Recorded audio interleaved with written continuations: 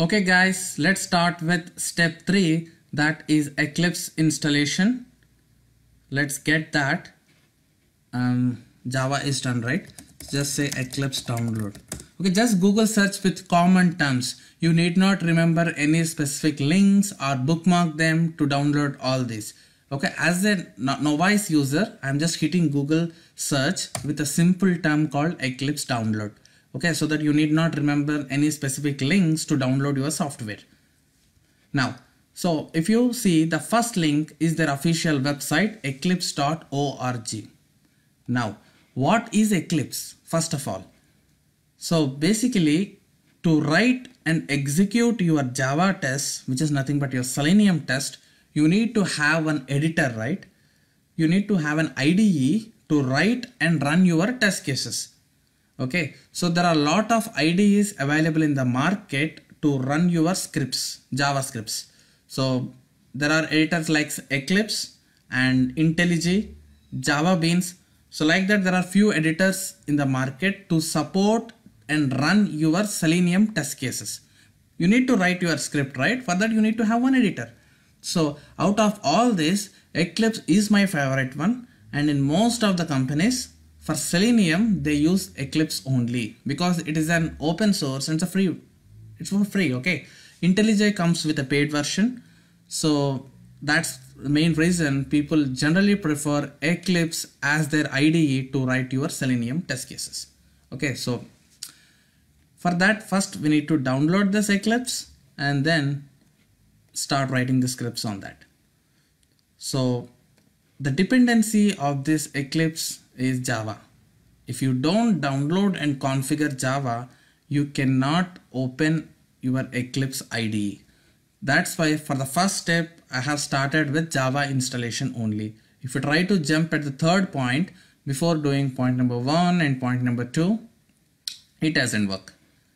Now, let me go to their official website, and here you see that get Eclipse off-season.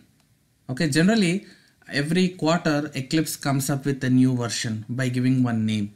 Okay, so last time it is Neon, and before that it is Kepler, and now it is off-season. I think next it is coming with Orion. Okay, doesn't matter. Don't worry about the versions and all. Just download whatever you see here. Tomorrow you might see some another name. That it's just a version name they are releasing, but inside everything is same. Okay, so you can directly download 64-bit if your machine is on 64-bit. If not, then click on this download packages and select the right one.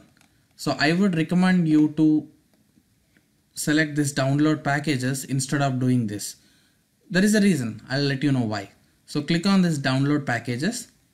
So basically Eclipse comes with multiple tools, and for thorough Java testing you have one tool, and for Java Beans and Swings, and if you want to go to development side, it has another tool which provide that features, and it also have a tool for C++ language, PHP. There are lots of tools are present, but we are interested only in this IDE, Eclipse IDE for Java developers.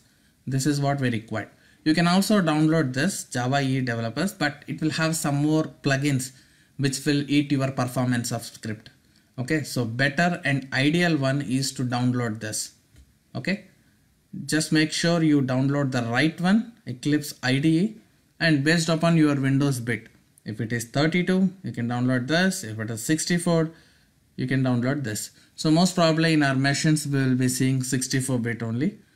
So once you download this, and automatically you can download will start, or you can click this link and the .exe file will be downloaded in your machine. Again, same story. Once it is downloaded, I'll just click on download and I'll cancel it. Let me cancel this. Yeah, it comes in zip format, and once you extract zip, you will have something like this. Let me show. I'll open in particular. Yeah, so you will see like this in zip format. Just extract it by right clicking, extract to Eclipse Java off-season. So that will unzip all your Eclipse stuff, and it will create a folder where you can open and invoke eclipse.exe. Okay, it takes little time to extract everything because it's a huge bundle of more than 150 MB, right? Okay, so let's wait till it complete. Cool, it's done. So let's go and search for that. Yeah, this is the folder. So select this and you have Eclipse, and this is the .exe file which you need to invoke.